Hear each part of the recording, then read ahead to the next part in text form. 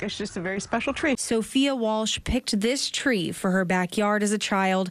Now it blooms in her memory. I always think of her. In August 2021, the 24-year-old took a sip from what she thought was just a regular water bottle and instantly died from fentanyl. Our life stopped. Her mother has been creating a network of families impacted by the fentanyl crisis, calling for change to local laws and access to life-saving measures like naloxone, known by the name brand Narcan. Everyone should have it in their backpack or their purse or in their pocket. Among the network of young victims is Abigail Saunderson. Today would have been her 17th birthday. Growing up, she was just this little ball of light. She died in September after taking what a dealer said was a standard pain pill for her chronic leg spasms.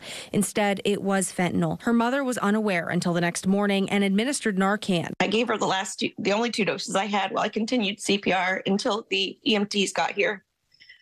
But she was just too far gone.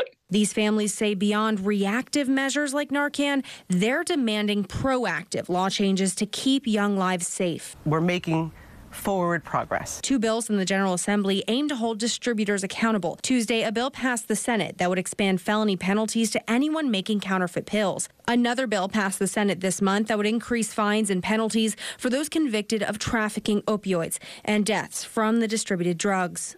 I believe that anybody that sells a pill that kills anyone should be charged with death by distribution. Again, you murdered someone.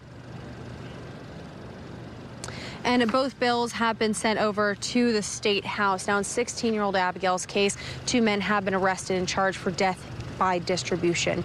Reporting in Raleigh, Lillian Donahue, CBS 17 News. All right, Lillian, thank you.